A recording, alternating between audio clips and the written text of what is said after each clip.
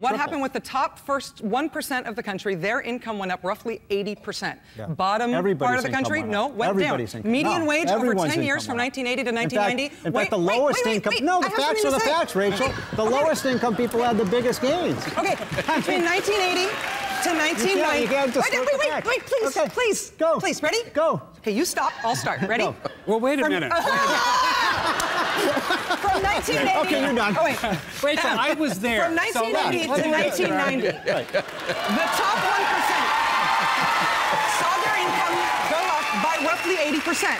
The median wage in the country over 10 years went up 3%. That means for the best people who are best off in the country, it was the Matterhorn, and for everybody else in the country, it was like this. No, it's not. So if you were rich, Reagan was awesome, and if you were anybody else, it sucked. That's not true. What about? Okay.